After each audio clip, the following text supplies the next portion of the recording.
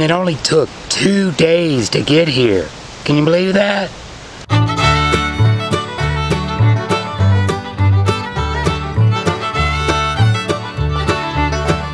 Hey guys, welcome back to Urban Outdoors. I'm Urban, but you knew that, didn't you?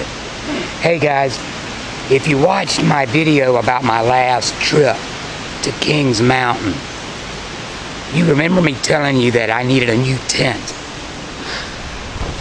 Well, I got it, and I'm going to share it with you. So I was in the market for a 2-person tent that would still be a good size, not too big, that I could take when I go camping. Of course, I'm looking for something in a budget, around the $50 range. The tent that I went with is a Coleman Sun Dome 2-person tent. And I went with that because, one, it was in my price range, and 2, I am familiar with Coleman products and have always been happy with Coleman products. So that's why I went with the Coleman Sun Dome 2. It got very high stars on Amazon, and I think it was even listed as their best seller. I ordered this tent on Tuesday, and 2 days later, today, Thursday, it arrived. I mean, that's great turnaround. And if you want to stick around, I'll take you on a brief tour of it. I've already got it set up, and here it is. I went with the green color because I didn't really care what color it was. You could pay $8 or $9 more and get the navy and gray. But it's a tent. I don't care what color it is. I've got it set up right now with the rain fly, which is very secure. It has one center beam that goes across. Underneath, you'll see it has Velcro on the back and the front, as well as these little spots here that the pole goes into. It's a 3-pole tent. It is freestanding.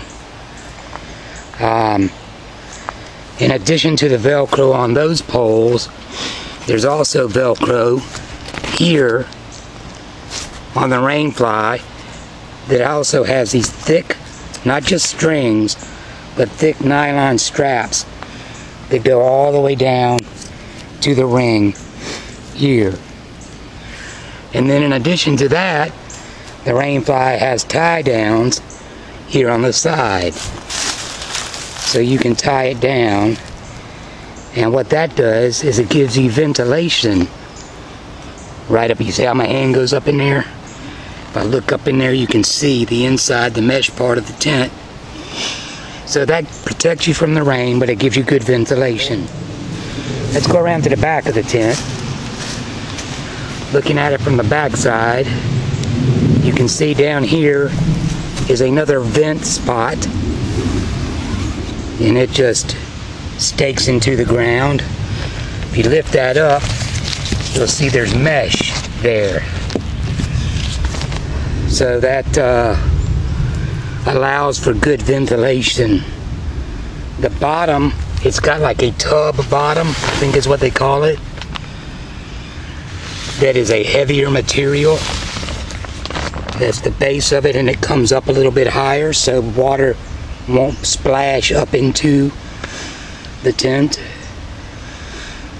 If you look on the back side, you see there's a window. Of course, you can see clear through to the front side. On the door, there's a window. There's mesh on the sides.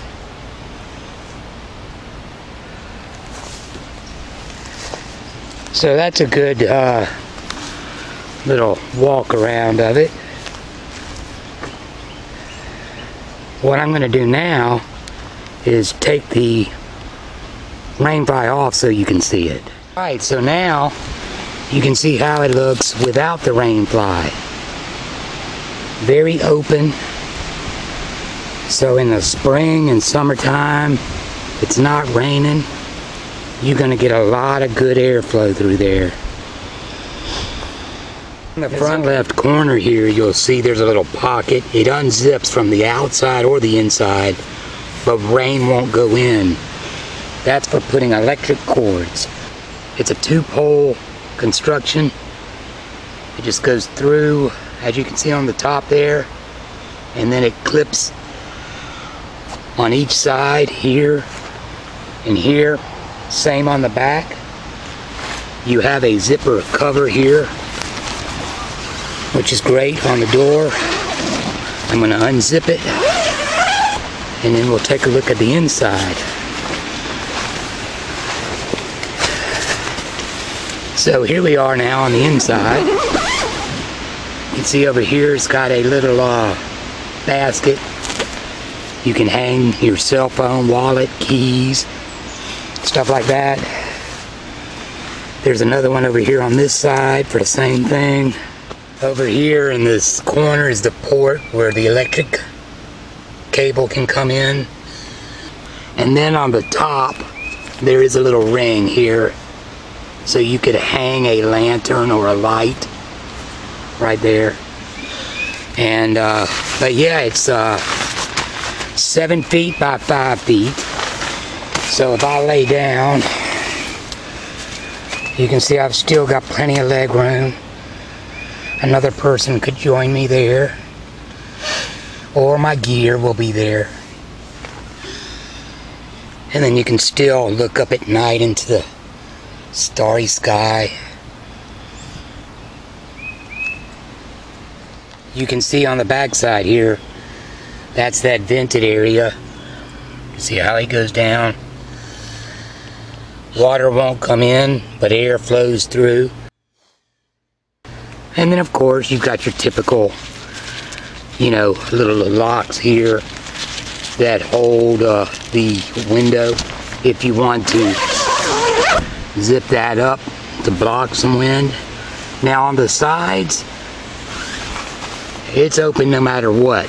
The only way those sides are going to be covered is if you have the rain fly.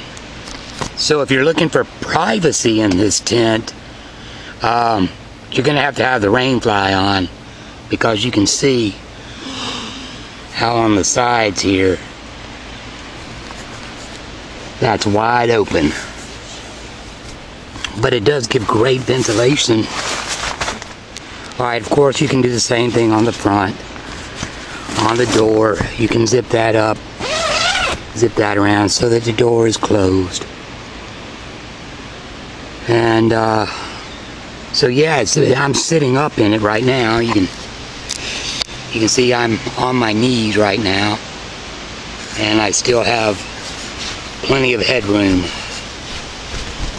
So yeah, it's a 7 by 5. It weighs right in at 6 pounds.